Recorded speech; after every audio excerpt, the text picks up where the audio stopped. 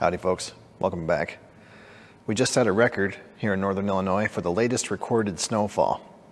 And to celebrate, Mother Nature has done an about face, and she's currently making up for some lost time. As a result, these plow trucks are breaking faster than I can put them back together.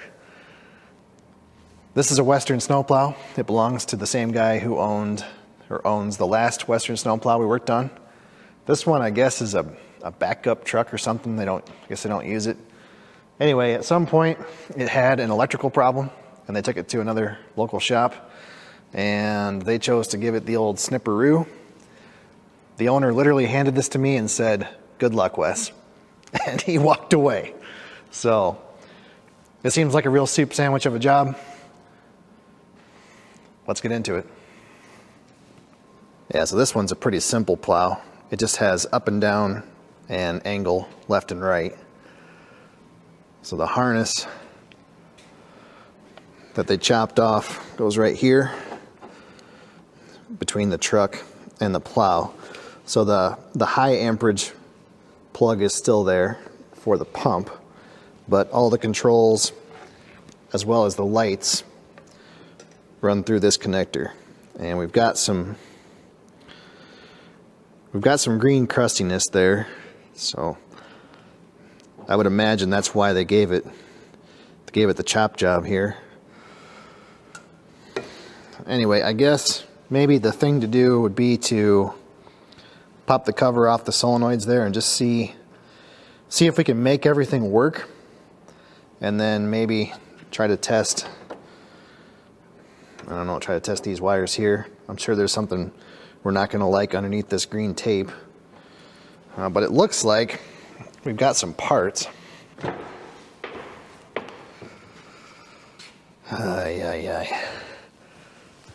like the custom control panel here. But he brought me a whole wiring harness off of another plow. So maybe we can just rip and tear and just swap the whole harness over. I don't know. Now this one's had some chopping as well. I don't know. Anyway, we'll figure something out. Yeah, that happened. So the wires look pretty good underneath that tape. I just temporarily spliced them together with some wire nuts. The colors, they more or less match up. I don't know if they're supposed to be matched up on both sides of the plug, but it seems like a good place to start. So let's see if anything works, or if we blow a bunch of fuses or melt something or whatever.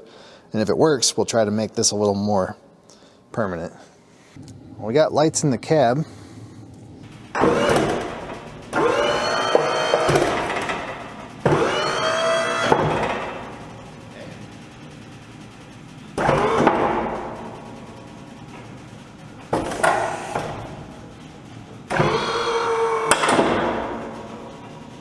Seems to work. What about the lights? Negative. Even the truck lights don't work. Tail lights don't work. Yeah, we got nothing on lights. Okay, let's try the turn signals. That works. And that works. Okay, so we've got turn signals, we've got all 4 plow functions, but we have no headlights and no marker lights anywhere on the truck. So we probably blew a fuse somewhere. Let's figure that out. Well, according to the wiring diagram, with the headlight switch on, we should have power here, both sides. That supplies the switch. Then we should have power here, which we do not, and here, which we do not. So it's got power to the switch, but nothing's coming out of the switch, on the switch on the dash, I mean. Yeah, so that's fun. Look at this quaint device. Manual windows. Crazy. Yeah, this is the switch for the headlights. And Does anyone see a problem here? Like, maybe there should be a wiring harness plugged in here. I don't even know where it is.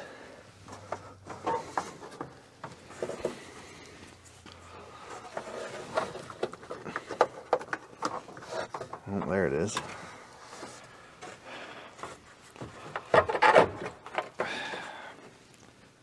Incredible.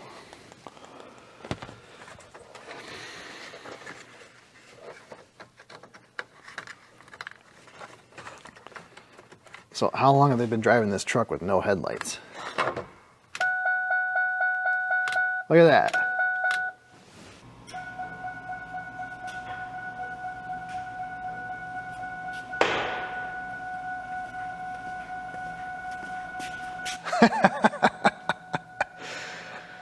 Yeah. Works a lot better when the switch is plugged in. Unbelievable. All right, folks, here's where we're at. It's kind of a mess, obviously. I talked to the customer. He said this is a backup truck. They don't drive it on the road. It doesn't have license plates on it or anything like that. They just use it on their property. And he had some work done to it at some point in the past, but he couldn't really remember what that was. He did not know the headlight switch was unplugged. He didn't know who did that or why. He took it to another shop here in town. He couldn't remember why. They chopped off the connector, and he couldn't remember why, other than it had that one brown wire that was all green and crusty. I don't know why they didn't replace the connector. I know for sure that the same shop did the same thing to his other truck, that red Dodge we put the oil pan in.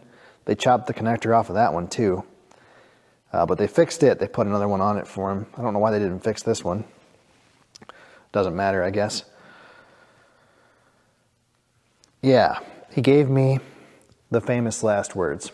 He said, do whatever you got to do to get it working. I guess one of his other trucks, the transmission went out of it, so they're down a truck, and he wants to put the plates on this truck and use it for the big death storm that's coming here tonight or tomorrow night or whatever night. Anyway, there's the connector that I think was on the truck originally. The brown wire is corroded all the way right down to the back side of the crimp. I cannot save it. I cut all the rubber off of it, but there's no way to save that connector. This side of it, the male side of it, is fine, so we could use that. I have another harness here off of another plow, and it's kind of a similar shape, but this connector is not the same at all, and it actually doesn't have enough wires. There's only 7 wires in this connector, and we've got 9 wires that we need to splice together. So we have to get a new connector. You can buy them. Western sells a repair kit, or there's some aftermarket ones available too. But unfortunately today is New Year's Eve. It's about 11 o'clock, and the Western Snowplow dealership is closed. So I couldn't even ask them if they had the parts in stock. Even if they did, we couldn't get our hands on them before this big storm comes through. So what we're gonna do is we'll pull off the wire nuts and we'll install some bullet connectors, and we'll just match the wires up by color. I don't have enough bullet connectors though to do everything. I've only got 7. So we'll have to also use some of these quick disconnect terminals. I think I've got enough stuff here. We can bodge that together. That way they can take the plow off if they need to. And then, you know, once they get through this big storm, possibly we can fix it the right way. If you can't tell, these guys are pretty big on maintenance, so I'm sure they'll bring it back to me right away to fix it up properly. Anyway, that's what we're gonna do. We're gonna bodge it together and get them through this storm, and then, yeah, we'll probably never see it again.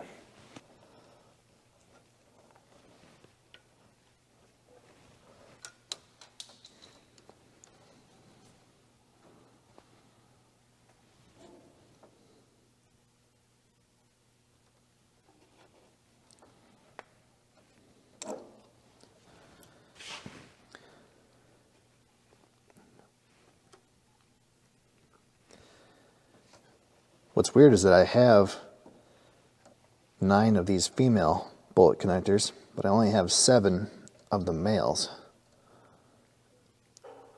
It's almost like somebody stole 2 of the male connectors and didn't replace them, possibly to fix a Kawasaki Bayou ATV.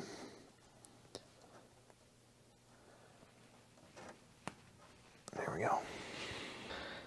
Well, there it is. I'm pretty sure everything I just recorded was out of frame. So, yeah, guess we're done. Just remember, it's only temporary, unless it works.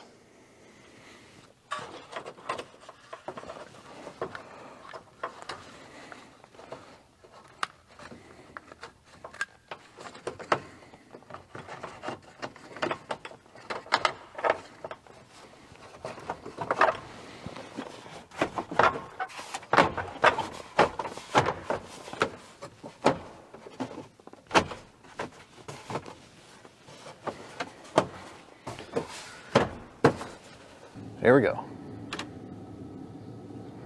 Beautiful.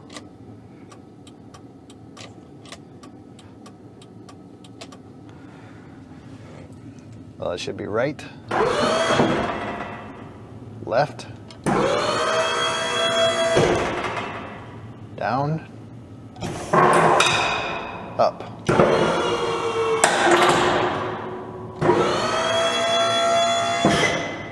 All right, folks, that's it. Thanks for watching, and Happy New Year's to everybody. It's hard to believe it's 2022 already. We're done with this junker for now, or more likely forever. I'm going to put it back outside.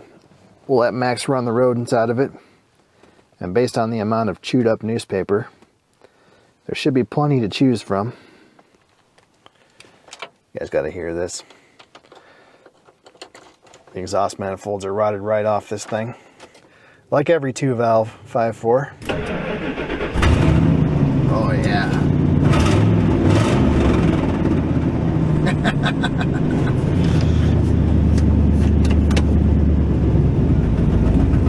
Thanks for watching, everybody. Stay safe in the big snowstorm that's coming.